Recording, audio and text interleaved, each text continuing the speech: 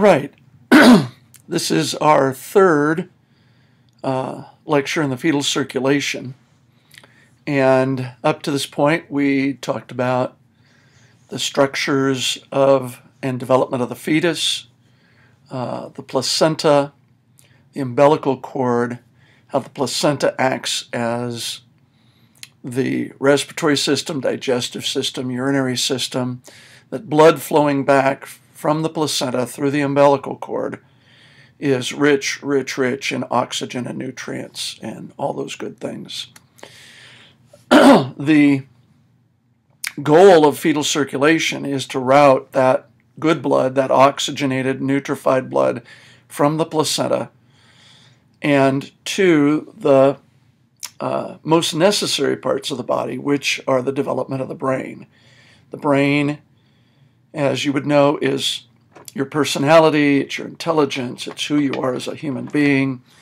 So the development of that is critical. And we see that because the upper part of the fetal body grows faster than the rest of the body. And part of that is due to this pattern of circulation.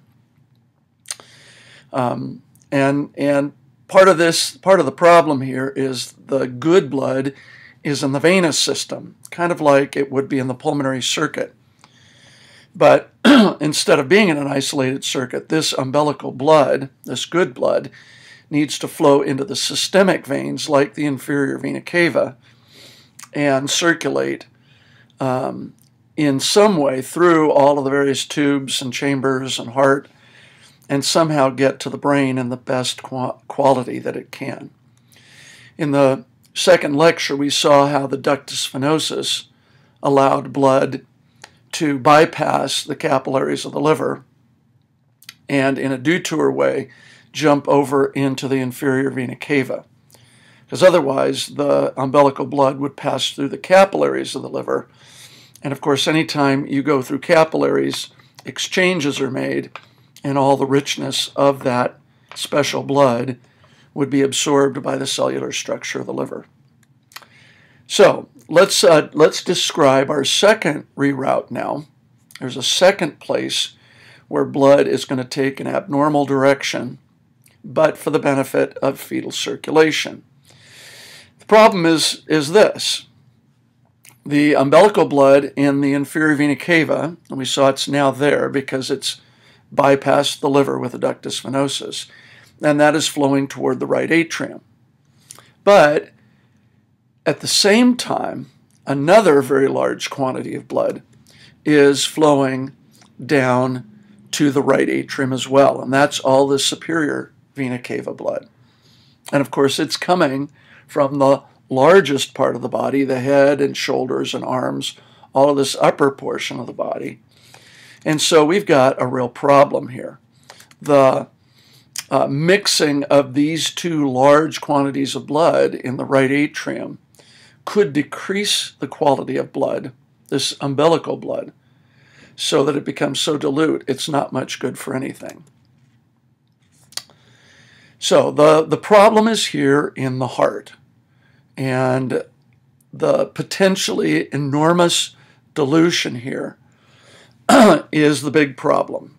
The deoxygenated blood from the superior vena cava poses a real problem for our umbilical blood. So how are we going to deal with that? How do we get around that? When you look at the right atrium, it looks like these two bloods should mix. If you look at the diagram here, you see the crisscrossing of the blood flow from the superior and inferior vena cava. There should be a slamming together of these two and mixing of these two different types of blood. But in reality, there's only a minor dilution. Now, how could that be? What is that allows for that? The answer is in our second reroute. This second bypass is called the FORAMEN OVALE.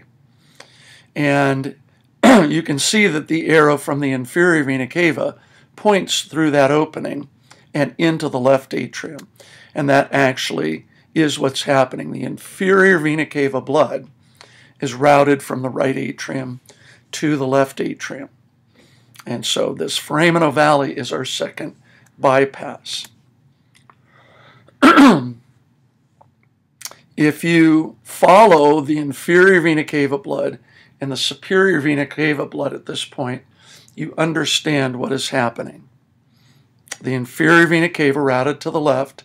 The superior vena cava, if you follow the arrows, moves into the right atrium, but down through the valve and into the right ventricle. You can see that there's a color change here as that blue deoxygenated blood flowing down from the superior vena cava catches some of the oxygen from the inferior vena cava blood and moves on through. I think the real problem is when you look at a picture like this, how could the two possibly miss each other? In this picture, obviously the two arrows are crisscrossing one another, and it's just kind of impossible to think how would that happen. But it does.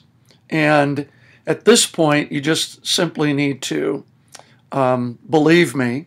If you follow the blood flow of these two and you see them crisscross, you either just have to take it by faith when I say the blood from the inferior vena cava is going to cross over and it's not going to thoroughly mix with the superior vena cava. So you can take that, or I am going to go on for a few more minutes and describe how this actually occurs and how the two bloods don't meet. So if you need further understanding here, then you want to follow along. Otherwise, just know that there is this hole between the two atria and that the inferior vena cava blood is directed in such a way that it jumps to the left. But if that isn't good enough for you, follow along here. And here's the big problem. I've pointed out the foramen ovale there. You can see the crisscrossing apparently of the blood. But they do not cross like you see in the picture. And here's the deal. The inferior vena cava is misplaced in the picture. And it's kind of an odd thing, but basically, I don't know if one artist from one textbook copies another, but almost every textbook that I've looked at really does misplace this. As you can see, they've put the inferior vena cava way, way over in the right side of the right atrium. Where does the inferior vena cava actually enter the right atrium? Now, if you think back to our heart dissection from 2 weeks ago, you might be able to remember this. Is it on the outside like all the pictures show, or is it near the center? Here's a picture of the posterior side of the heart. The inferior vena cava is here. Is it out to the right-hand side? Absolutely not. It's dead center. And if you remember our dissection of the heart, you'll remember that inferior vena cava, we found the superior above and slightly to the right-hand side, but when we went looking for inferior vena cava, it was right over next to the left atrium and very much central in the heart. And this is the answer to the whole thing. The blood does not crisscross like most diagrams show, but the blood enters very close to the foramen ovale. The interatrial septum is the name of the wall that is between there. You probably remember the interventricular septum when we were studying the heart at the beginning. Interatrial septum is the wall between the two, and the foramen ovale is in that wall. Let's describe this foramen ovale in a little more detail.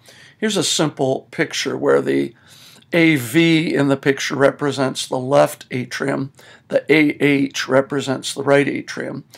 And notice how the wall between the two, the interatrial septum, is not a single wall. It doesn't develop as a single wall. It actually develops in two pieces. One that grows up from the bottom, like this, and one that grows down from the top. Before they meet, there's a gaping hole between the two atria. But the longer this grows, the more and more it becomes more of a tube-like structure.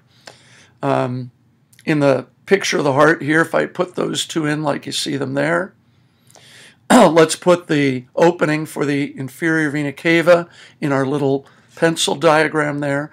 And then, of course, this is how blood from the inferior vena cava moves right through that opening, or here. The inferior vena cava is aimed right at that opening. So the foramen ovale is not, the foramen ovale is in the center, but the inferior vena cava is right next to it.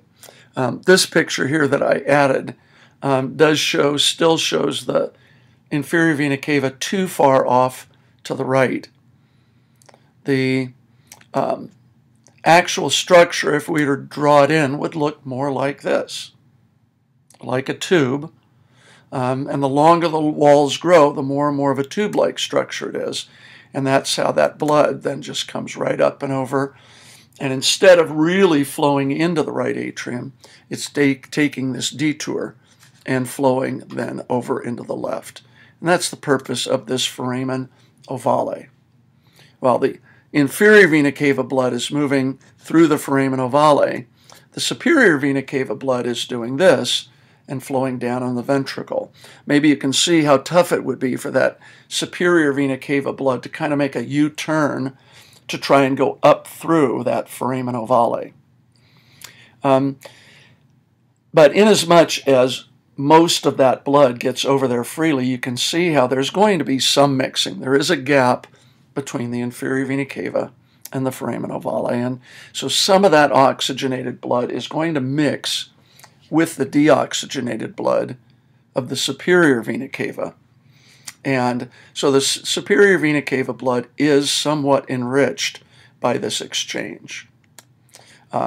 Probably want to describe this movement as more of a side swipe, where the blood coming up, and I've kind of put that inferior vena cava closer to the middle, and the blood coming down are really sort of side swiping each other. It's not a head-on collision. And so that inferior or that superior vena cava blood is going to pick up some oxygen as it goes. In the coloration here, you can see that the blue deoxygenated blood, as it passes into the right ventricle, becomes more of a purple color, meaning that it's taken on some of the red oxygenation to it. Not as fully as the blood flowing over into the left atrium, but there is some addition of oxygen to that blood, and that's a good thing. The superior vena cava blood needs to be enriched. Otherwise, what would the lungs do? And again, you know the right-hand side of the heart. The blood from the right ventricle is going to flow over to the two lungs. But the two lungs have no access to oxygen. We are not breathing when we're in the womb. So the lungs are relying on oxygenated blood in order to grow and develop. And if all they were pumping was deoxygenated blood that had returned from the superior vena cava, they'd be in big trouble. So the addition of some oxygen from the inferior vena cava blood, from that umbilical enriched blood, that being added somewhat to the superior vena cava blood is going to help give some oxygen then to the lungs. So that's a good thing. But still, the richness of the blood puts the richest blood over into the left atrium. Okay? So now, blood in the left atrium then, this rich blood is going to go down into the left ventricle, as in normal circulation. The left ventricle is going to pump it up into the aortic arch. And of course, what is there at the aortic arch? 3 major blood vessels, 2 of which lead directly to the brain. So those branches then are going to feed blood right up and to the brain. So that really is, in a nutshell, in these 2 lectures, we've seen how a ductus venosus at the liver and a foramen ovale in the heart have allowed the blood to sort of sidestep the deoxygenated blood or mix with a smaller amount and really get a pretty high quality blood. Not perfect, it's been diluted a couple of times, but in a minor way, but getting it over to the left atrium and then on its way to the brain. And that's the biggie here. So just to summarize this, the inferior vena cava blood that's rich, has all that umbilical nutrition and oxygen in it, is detoured to the left side of the heart through the foramen ovale from the inferior vena cava. And that blood then travels the left side of the heart up the aortic arch to the brain. While the superior vena cava blood does pick up some oxygen in the right atrium, and the right ventricle then pumps blood that is fairly low in oxygen, but still there's oxygen there, and that blood is then pumped to the lungs. So the lungs that need some oxygen and some nutrition in order to grow and develop get what they need as well. So there is the third lecture, the second major reroute, the foramen ovale. So at this point, you should know and understand the ductus venosus, and now you should know and understand the foramen ovale.